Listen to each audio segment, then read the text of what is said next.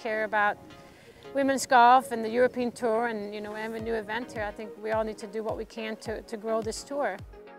I was contacted by the tournament, the organizer, the owner of the place, and I feel like we have a lot in common. I used to actually come to Sotogrande when I was a Swedish junior in the national team. I would come here every winter for weeks and practice, and so I would say really that this is where my seriousness into the game started. So for me to come back here now to see this place, it's very family oriented, and of course that's one of the things that's important to me is my family, so be able to show it to them, but also to support the ladies over here is really important.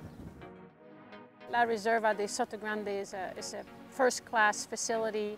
We all know golf is important here, but it's also the history and the heritage that they have. They all believe in first class. They all believe in every season. There's so much to do here for families, and that's one of the things I'm attracted to be able to provide all that for not just for the players this week, but they're bringing their families. So obviously the attraction is really important, and they're putting on a first-class event. This is the first year, hopefully out of many. We hope to grow this event to be one of the fun, entertaining weeks of the year.